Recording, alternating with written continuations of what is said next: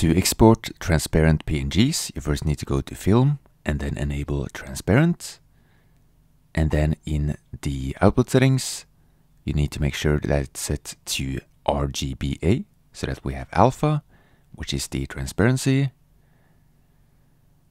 And then you can go and render the image. And once the render is done, you can go to Image, and then Save As, and then make sure that RGBA is enabled, and then you can save the image. And then once we have the PNG image with the transparent background, we can, for example, use it in Blender. So let's go to the video editing part of Blender, open the image, and then we can, for example, add a color to the background of the image.